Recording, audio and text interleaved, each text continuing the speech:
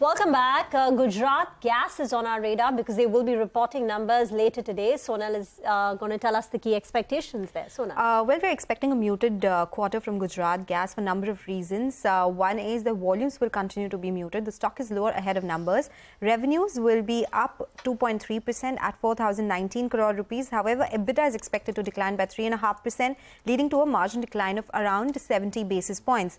Their profits are also expected to decline by 6%. Now, margins, of course, they will be impacted because of the aggressive price cuts that the company has taken. So while volumes will see some recovery, they are expected to come in at 9.9 MMSCMD, which is an increase of 1% on a YOY basis.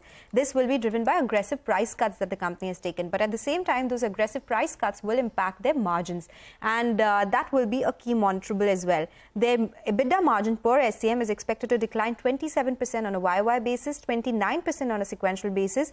This will offset the benefit that they got from the gas price cut as well. And management commentary on the economics around propane is something that we'll be tracking closely, because there's been a big cut in propane pricing in the month of July. However, it's expected to recover from the month of August. But yes, Q1 was weak and very competitive in terms of propane pricing. That is something that will be impacting their volumes, and we will be getting some management commentary on the same as well. Okay, thank you for that. And what about Tata Chemicals? Yes. So